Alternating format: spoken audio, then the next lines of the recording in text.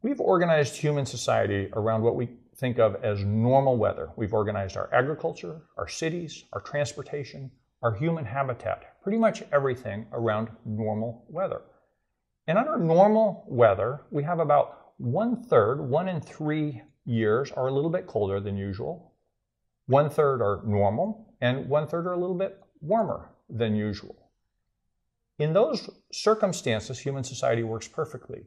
It's out on the edges where we get into real trouble, and the edges are where we get incredible heat waves that kill crops, floods that inundate our cities, droughts that destroy agriculture.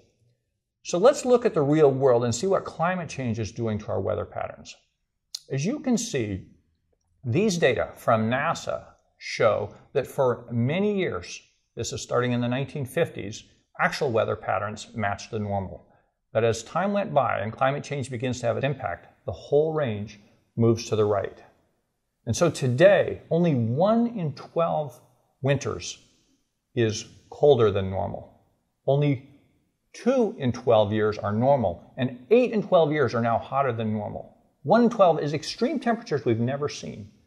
So we are moving into an era where the extreme becomes the norm and where people have to live with unbearable hot temperatures, extreme floods, and extreme droughts.